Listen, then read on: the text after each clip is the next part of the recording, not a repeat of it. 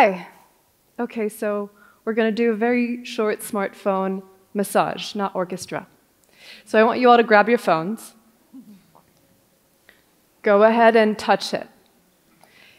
It's plastic, it's glass, it's probably a very flat texture. Okay, now we're going to take a trip inside your phone. So close your eyes and navigate through the labyrinth of zinc, cobalt, lithium that's animating it. Now open your eyes and see where it all comes from. It's straight from the Earth's crust. To mine the metals that power your phones were devastating landscapes for generations. And that's saying nothing of e-waste. And as we move away from fossil fuels to electrify everything, we're causing even more extraction and waste. Okay, but now touch your face. It's much more alive, right? You can feel your pulse. Well, you and your phone have something in common. You're both electric. Your body is animated by thousands of tiny electrical impulses firing every second. I'm Paige, and at Electric Skin, we think our future is grown, not extracted.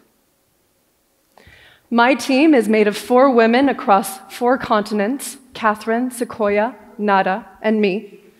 And we believe in the ingenuity of nature. And we're not the only ones.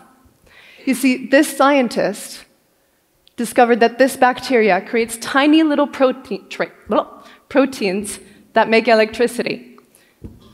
And he used those to power a tiny little light. Well, we thought that was incredible.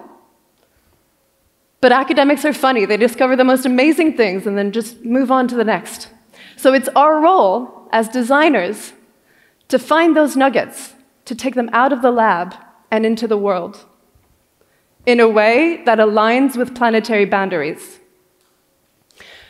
So we're doing just that. I'll skip the details, but we're growing the bacteria in a lab and extracting protein, and we're dropping this protein onto our algae-based material between 2 electrodes, and zap, electricity.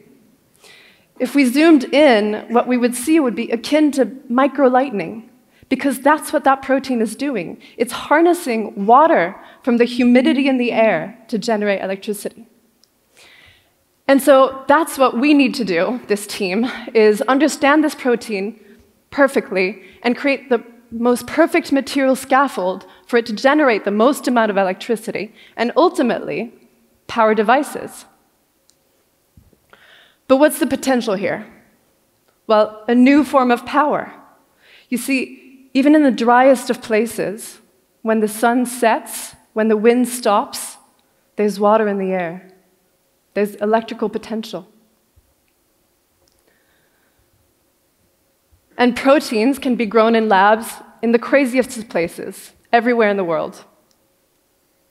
We're starting very small, of course, making tiny batteries like those that could power your watch or this clicker, because that's what's realistic right now. But in the future, we hope to move more towards technologies like our bodies. Could we create phones that breathe the humidity in the air? Can we stop mining and plundering the earth? Can we craft devices that degrade back into the soil at the end of use? At Electric Skin, we know it's possible. Thank you.